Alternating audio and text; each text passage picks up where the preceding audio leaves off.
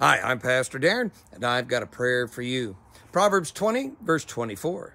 A man's steps are directed by the Lord. How can anyone understand his own way? Here's my prayer for you today. Gracious and mighty God, Lord, today, help us to set aside our ideas for what we're going to do or how we're going to do it. And Lord, open ourselves up to fully know and understand your way. You have determined a direction for us.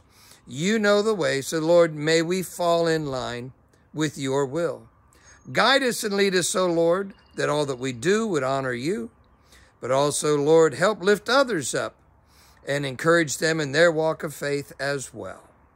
In Jesus' name we pray. Amen and amen. I'm Pastor Darren. That prayer was for you. God bless and good day.